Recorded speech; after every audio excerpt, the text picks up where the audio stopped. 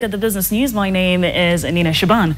Now, the gap between actual and projected revenues in the first 4 months of the 2024-2025 fiscal year to October has hit 42.9 billion shillings on underperformance of tax collections. Now, the shortfall in total revenues has been attributed largely to missed targets in the opening months of the financial year, even as the Kenya Revenue Authority, KRA, marks a recovery in netting in recent months.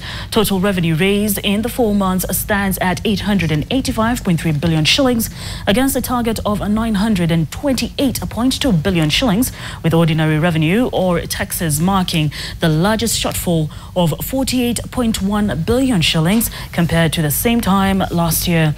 Ministerial appropriations in aid, that's AIA, have meanwhile outperformed the target by 5.2 billion shillings, totaling to 119.7 billion shillings in the period against a target of 114.5 billion shillings, according to data from the National Treasury.